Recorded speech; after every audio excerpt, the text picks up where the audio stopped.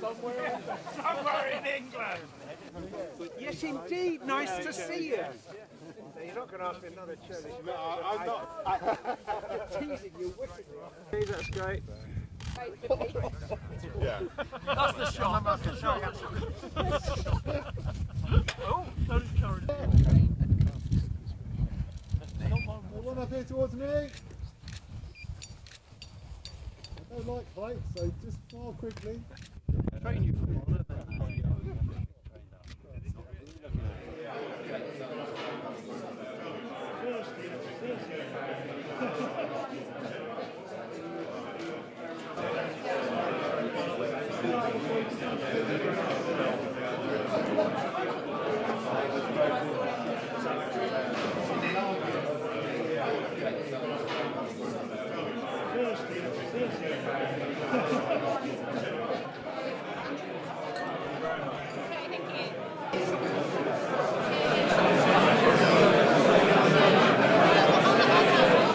I think what is so important to me and what is so unique, and there's a table here at the front of our key partners, is the way the industries come together to try and find a solution for a problem that we've detected as a result regards to policy.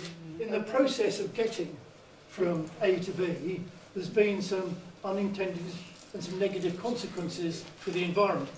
And I think what we need to learn about is how, when we hear so much, and the Secretary of State's been great in championing the need to produce more food, as we meet those challenges of producing more, we make sure we impact less on the environment and we do it in a smarter way.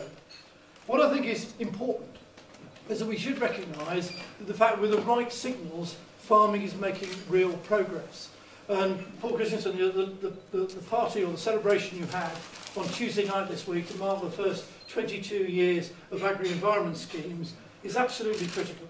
I don't think if anyone looked back to the first scheme in 1987, you'd have believed that 2/3 of the countryside would now be included in conservation agreements. The fact that we now have over 6 million hectares under those agreements, under 58,000 agreements, that is a fantastic way forward. I think it goes to acknowledge that when farmers are given the right encouragement and right support, we actually can put more effort into the things that actually come naturally to us. Farmers do take a long-term view of their farming businesses and the environment under which we farm. So putting those right incentives in place, giving us the right facts and information on how to manage those delicate environmental environments is absolutely critical for the future. Collectively for the industry, this is an enormous ask. This is a major ask for the industry. It's a big challenge. But on individual farms, and with the individual advice from special advisors, those advisors, David and Andrew, who come onto farms to tell farmers about their everyday decision making, we think a whole load, many small actions can make a big difference. The trigger that brings us here today was in fact the decision to set the set-aside rate to 0% back in the summer a couple of years ago. Now, sitting in the chair that I do, I remember that moment very well, because one group of people were shouting in this ear saying, you must regulate tomorrow or disaster will befall all of us. And in the other ear was another group of people saying, don't you do that, it would be a profound mistake. But the thing in the end that persuaded me was when you, Peter, and Henry and others on the group said, look, will you trust us to do the right thing?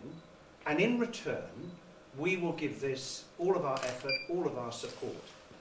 And I hope you feel that we collectively have looked you in the eye and said, okay, we'll do that, and we'll do it together.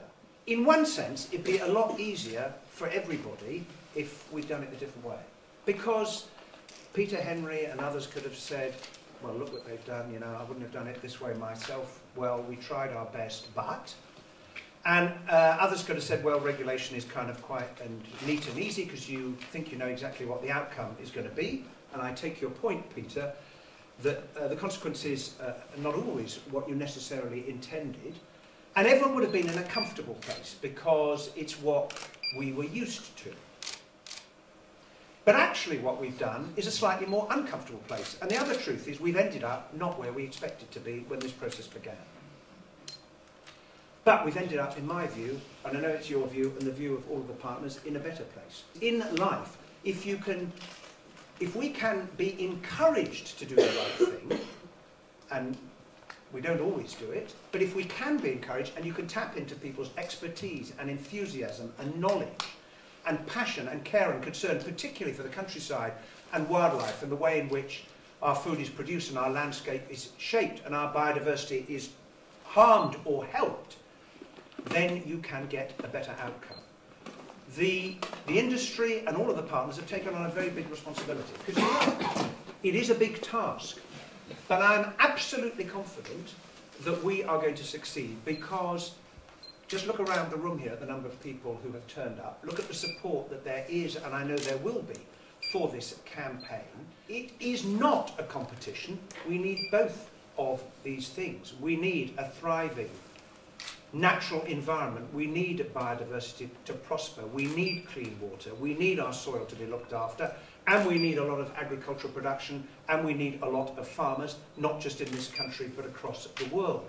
And the great challenge for humankind at the beginning of this century is how we can do the two things together in partnership and not one win out over the other in a false competition, a false choice.